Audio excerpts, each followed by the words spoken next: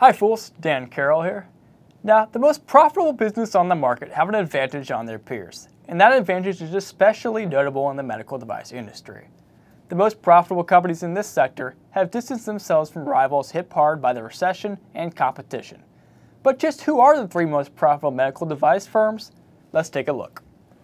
In the third spot, we're going to start out with lesser-known device maker ResMed, which sports a 20.3% net profit margin.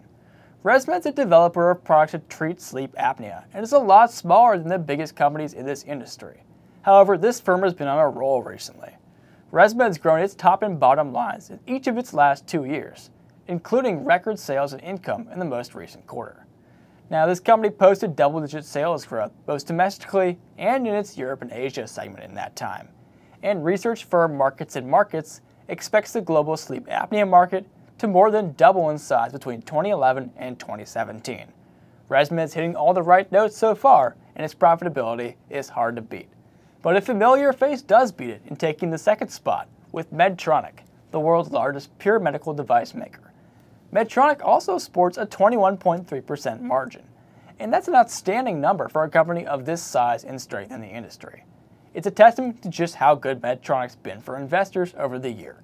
This company's posted strong sales growth in each of the last 2 years, even as the cardiac rhythm management industry, an industry that provides more than a quarter of Medtronic's sales, has slumped.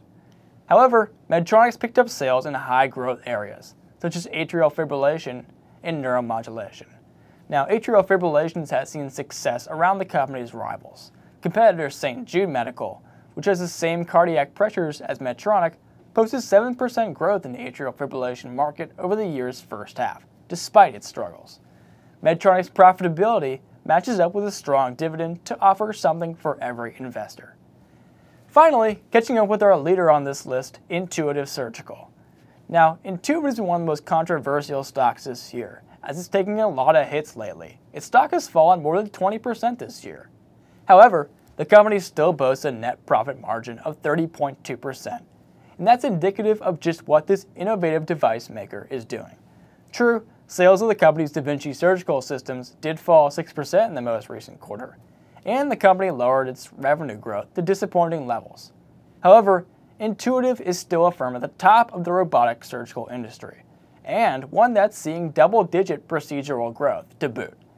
Expect the storm clouds to hang around Intuitive for a while now. However, this company's fall has set up a great buying opportunity for the long term for this innovative profit leader. I'm Dan Carroll, and if you're looking for more, check out Fool.com.